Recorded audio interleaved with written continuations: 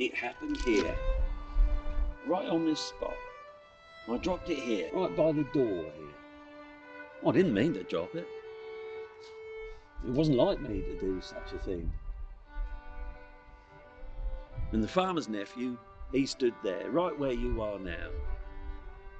"Is this yours?" he said. He told me he'd seen me. He'd seen me here scribbling things down. Well, I expected that he'd tell on me and they'd ask me to leave. I'd lose my job. Anyway, you know all this, don't you? Everyone knows this. My wonderful story. But you don't know this part.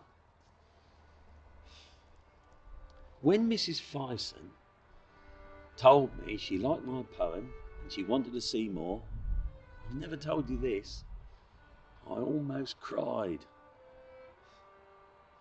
Stupid, I know. A stranger like her, in front of her to cry. Well, I managed to stop myself, but she could see. Mrs. Fison. I dedicated my book to her. Where is it? Here. To Mrs. Robert Dillamore Fison, through whose unbounded kindness and generous efforts the author has been enabled to publish his poems.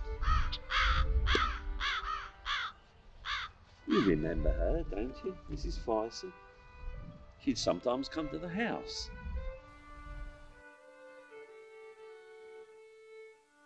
Song of the Incendiary, it was called. The poem he found. It was about the burning down of the barn.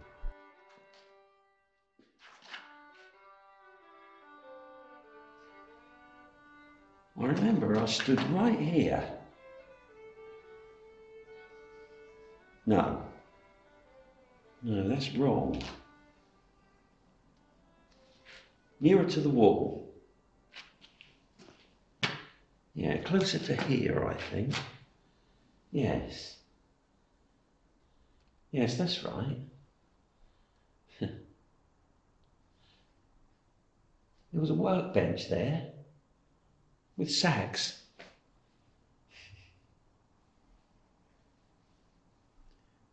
It's really strange to be back.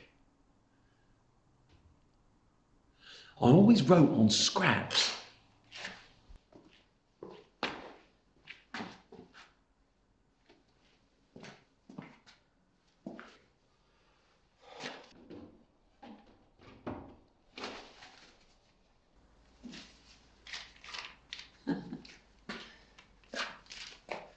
It's funny how you find things.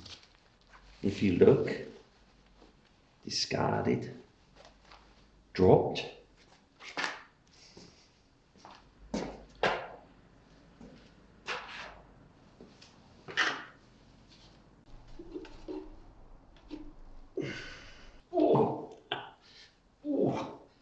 My knees aren't what they used to be. Told you I'd find one.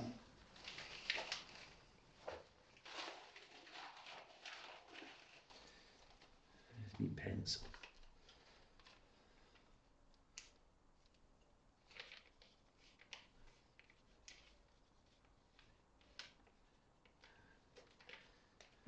I expect you're wondering what I just wrote down.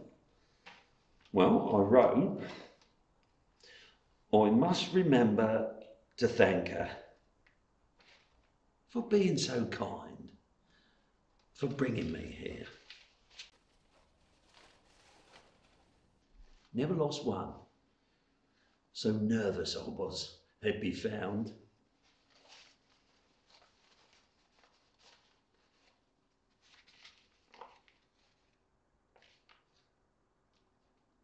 Until I lost this one, of course.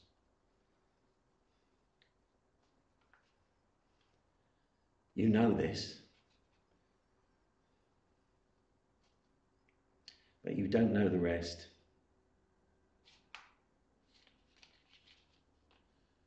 30 years back, I came here to start a fire, to burn this barn down. Yes, me. Dreadful fool I was back then. Nothing's changed, you probably think.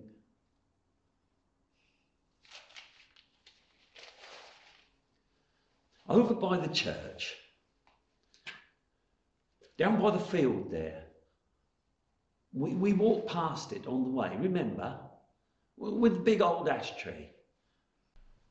Well, the talking went on all day. Loud it was too, loud and angry. And in the end, we agreed to go home and fetch matches and coal and come back here and start the fire. Right here. Me. Well, I haven't said much, you know what I'm like. But the rest of them, they talked and talked and talked. I'd worked with them for years on the farms around here, those men. Each one of us poor and starved. And that was at the old rate of pay. Well, I was a bag of bones in those days. Can you imagine me as a bag of bones? Everyone was then. Well, the meeting went on, and the more it went on, the more angry and wild it became. I couldn't rest. So I come down here as soon as it was dark, because I didn't want to miss anything. Well, no one was here when I came. I waited so long, I wondered if I'd come to the right place. Or maybe they'd changed their minds. I even thought about doing it on my own. I only had to light the coal and place it on the wood by the door there. Over there, see? No one would think it was me. Never said a cross word back then. Quiet one. No one even noticed I was there half the time. Always looking on from the side, out of sight. Well, you know what it's like. You're a shy one too. Well, once the talk had turned to the fire, we knew it had to be here. Well, a farmer here, always so mean and rude he was. He stood out in that yard, out there, gathered us there. I haven't any choice, he said. I'm going to have to halve your pay, and even then I'll make a loss. Well, we complained and cussed. Plenty more where you came from, he said. Better than you. I mean, just look at you. You may leave if you want, but the rate of pay is the same on all the farms round here. It's agreed. He stood on the back of that cart, looked down at us, and then smiled, jumped off, and walked away. Strutted away. Well, no one knew I was there. So I could have just lit the coal and jammed it in the straw right there. Easy.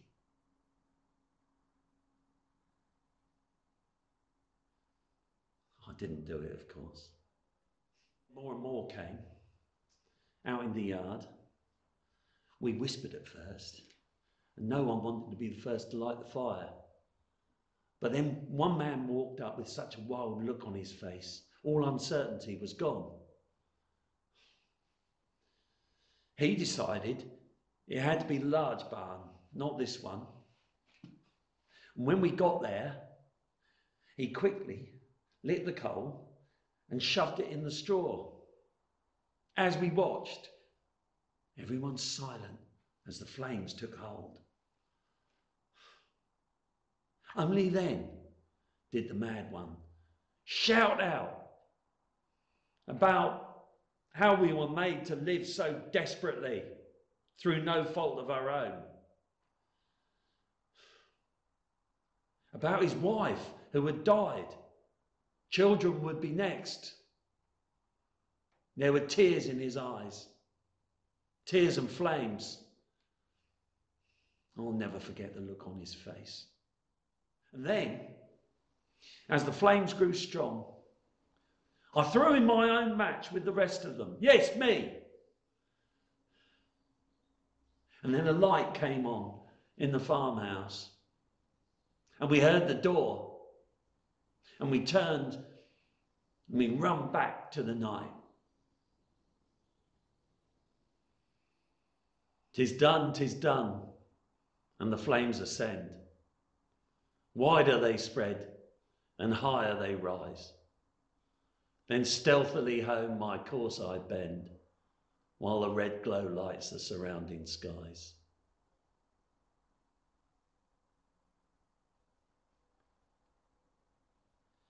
I wonder if you've read that one.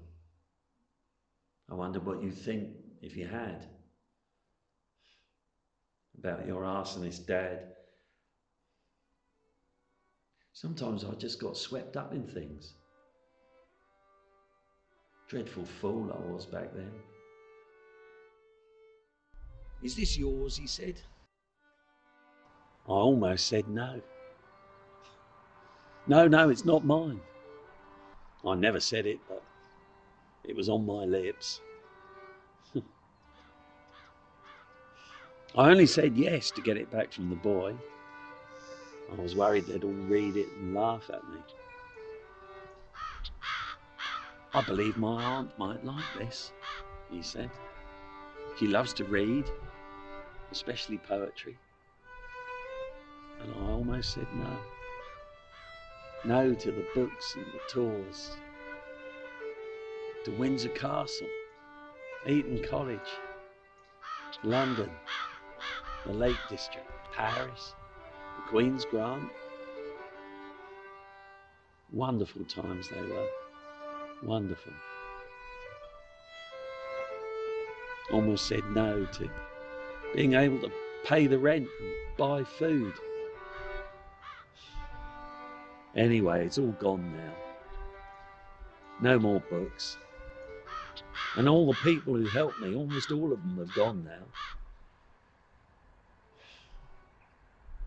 Sometimes I read my books and I see so much wrong with them, I want to destroy them.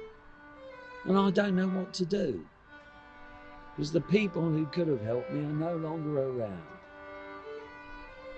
Sometimes I think I was just a novelty for them, someone to show off to the world. Sorry, that's not fair. Everyone was so kind to me. I don't know why they were so kind, but they were. Whenever I try to write now, nothing comes. I sit and stare at the fire, but nothing comes. That's why I've been so wretched lately.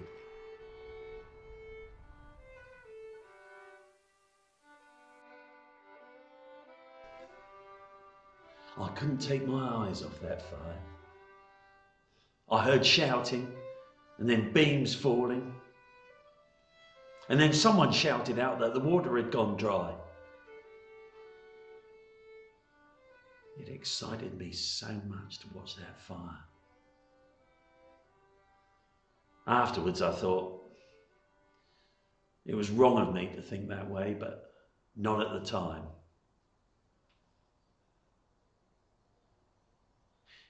It occurred to me then that everything I know was in that fire. Those years of being so poor, those years of having to choose between starvation or the workhouse, they're all burning in those flames.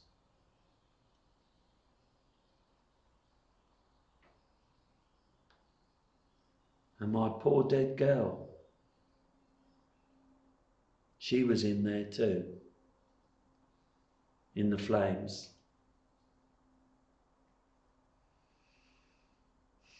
Nothing left of them. All burnt up and gone. I couldn't take my eyes off it.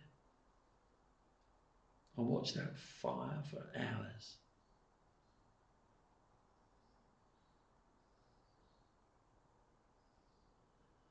I imagined that the world had changed that night. And at dawn, there'd be a new one. Stupid, of course. Stupid. I often wished I'd not been cast in this mould. Often asked the question, why am I what I am? And back would come the answer. So, Father, so it seemed good in thy sight. Oh, I'm sorry. I've upset you. I didn't mean that. That's the last thing I would want. It's my father's side, you see. Creeps up on me. Every now and then, sneakily. The bastard. Anyway, he's gone now. Like this book. Back in the bag. And I've enjoyed this time with you so much.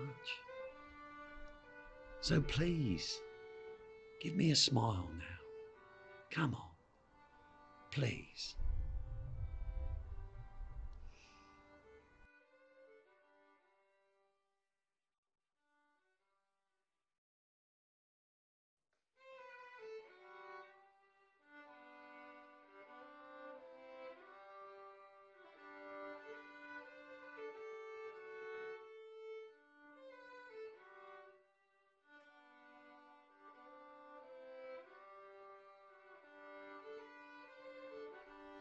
The Song of the Incendiary. When the wind is loud and the night is dark, and the village is hushed in the arms of sleep, and no one near my steps to mark, then away from my home I slyly creep. To the barn I glide, on the windward side, where the roof slopes low with its crispy thatch. There's no one near, there's naught to fear, and now for the coal or the silent match. 'Tis done, 'tis done! And the flames ascend, wider they spread and higher they rise. Then stealthily home my course I bend, while the red glow lights the surrounding skies. And I join in the throng as they sweep along, and I shout as loud as the loudest there, and the sleepers awake who fear and quake, and could see addressed in the ruddy glare. Hark, hark to the mournful low of the cattle, and list to the poultry's fearful scream. I love the noise, the confusion and rattle of crackling rafter and falling beam. To stack and shed the flames they spread, I joy as the fire flakes upward fly.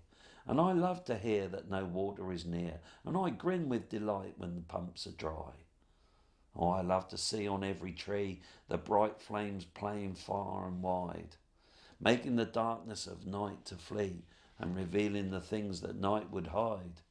See, see how they fall on the old church wall, and gild the vane on the old grey tower, and dance round the bed of the sleeping dead. You may read their names at the midnight hour.